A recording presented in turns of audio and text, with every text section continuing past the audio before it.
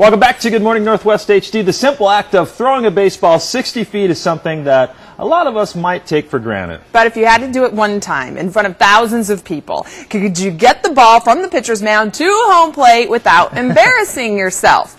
Here's Rick Lukens. The President of the United States of America. There was a lot of hype leading up to President Obama's ceremonial pitch at the All-Star game. And if you think the leader of the free world wasn't nervous, guess again.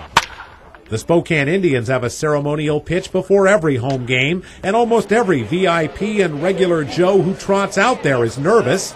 That's the way Indians catcher Vinny DeFazio likes it. You know, they get a taste of what it's like to be out in the field a little nervous. You know, now they get, before they heckle us when we make a mistake when we're nervous, they get a little taste of what we're feeling like before a game. Those nerves can result in a truly ugly pitch.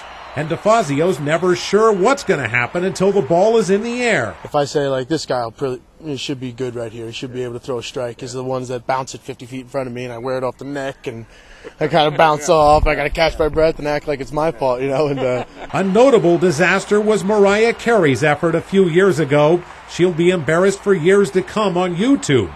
And it's not much fun for the catchers either. You know, I'm trying to stay healthy, get mentally prepared, and sometimes I got to wear one. I mean, I've gotten one off the cut before a game before, so nothing worse than that. But it's even worse when the celebrity is from the world of sports.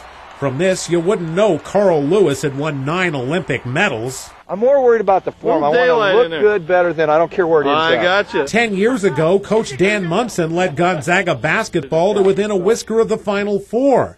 But the prospect of tossing out the first pitch at a Mariners game made him nervous enough to get some coaching. There's no doubt I would like it to be a good throw. I'll always be remembered for that throw. KXLY's Dennis Patchen was a pretty good ball player in his day, but that doesn't guarantee a good first pitch. You get tight, so if you're not loose enough, sometimes you think you still got it, and you go to throw, and it's up a little tight, and it just doesn't go anywhere, you know. By the way, President Obama, who is athletic, would have bounced his pitch in front of the plate at the All-Star game if Albert Pujols had not caught it first.